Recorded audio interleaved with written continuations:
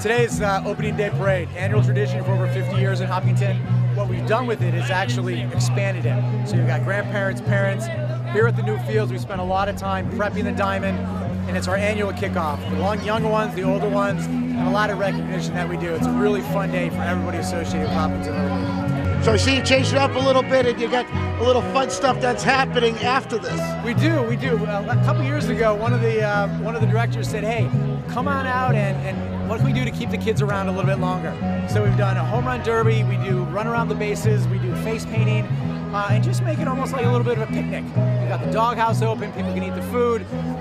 It's one of those things where parents really love it, keeps their kids running around, and the kids love to do it. They play with their friends. All right, so how many kids are in Little League right now? This year we're actually about 725.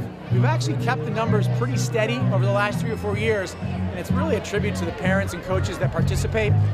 It's one of those things where a lot of other towns have competing interests with soccer, with lacrosse.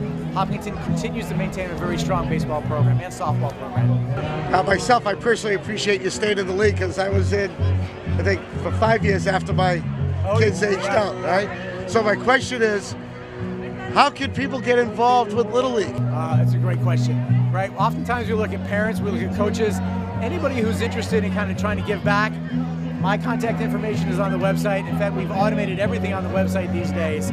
So if there's a rain delay, you don't call a hotline anymore, you get a text notification. It's amazing what technology's done, but there's easy ways to contact myself or other members of the board. Love to have new people on the board or help with the field crew. That's something that's been relatively new probably since you were here. I have a team of about 6 to 10 guys that come out every Saturday morning, prep field, do this work that you see here today. So it's been a huge help for me. 1, 2, 3. Whoa! Good job, everybody. Congratulations. Thank you, Jordan. Good job.